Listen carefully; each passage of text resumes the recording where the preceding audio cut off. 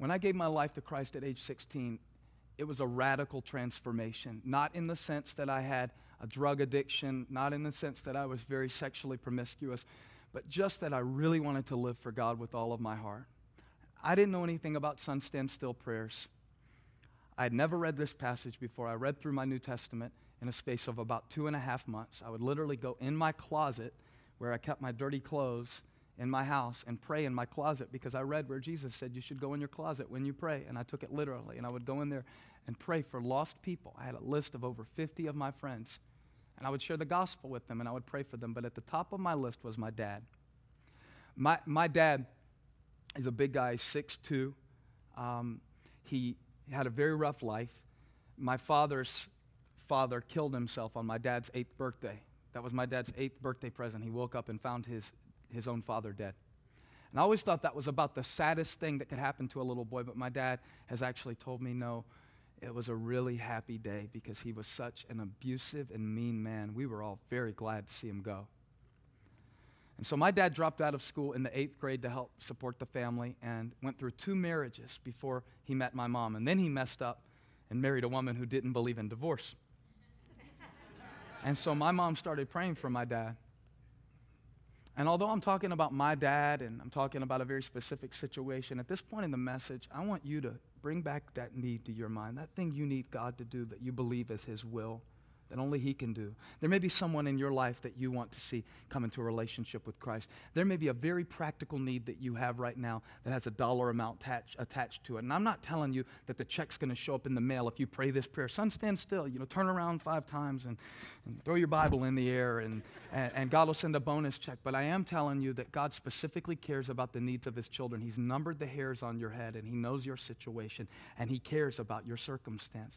And for me and my family, for so long, that was my dad. God, save my dad. My mom would pray, save my husband, change my husband. He had a very brutal alcohol addiction, an addiction to drugs.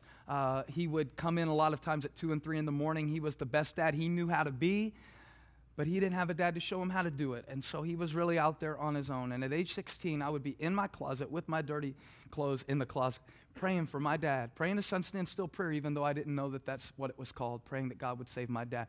And one day, I don't know what came over me. I couldn't tell you to this day. Now I know that it was the Holy Spirit giving me this measure of audacity. I was leaving to go to church. I was putting my tie on, and I was going out the door to go to church. My dad wasn't going to church with the family. He was washing dishes because he would do that every Sunday morning to make himself feel better about not taking us to church.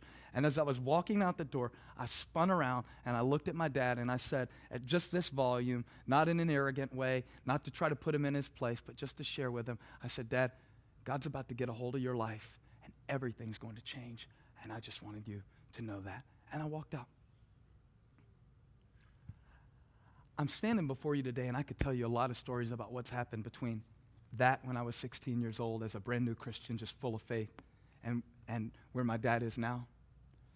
But would it help you to know about your situation, what you need God to do in your life, in your family, in your business, whatever that impossible need seems to be, that my dad, the 8th grade dropout, came forward after I preached a sermon the summer after my freshman year of college and knelt down at the altar and cried like a little baby and gave his life to Christ, and God has set him free from not only alcoholism, but has set him free from, listen, cancer survivor, liver transplant. You know what he was doing at my house the other day? Memorizing the book of Ephesians, because he's already memorized Philippians as well as the entire Sermon on the Mount from Matthew 5, 6, and 7. An 8th grade dropout. Don't tell me God can't make the sun stand still. I've seen it. I believe it. God's word promises it. And whatever you need in your life today, I believe God made this appointment with you so that you could see the sun stand still. I want you to bow your head and close your eyes in an attitude of prayer at all of our life churches, the network churches, and at church online all over the world.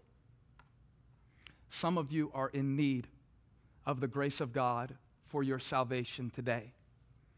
You need God to turn your mistake into a miracle. The Bible says that all have sinned and fallen short of the glory of God. And there is no greater need that you'll ever have in your life than the need to be forgiven of your sins, to have a new life, a new heart, to have a new future, to have a hope of a relationship with God.